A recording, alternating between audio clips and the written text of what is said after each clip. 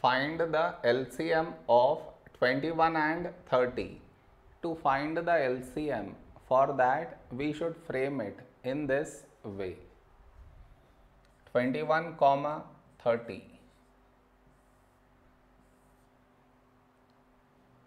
This is your step 1.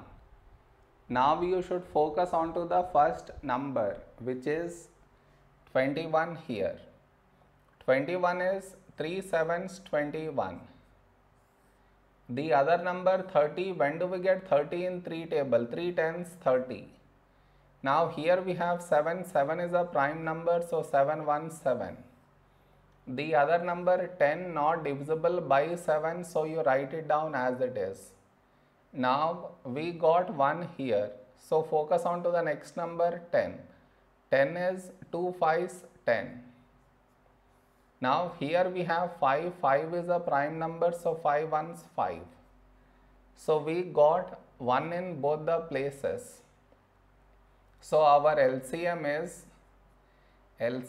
is the product of these numbers, that is 3 into 7 into 2 into 5. When we multiply these numbers, we get 210 is our LCM.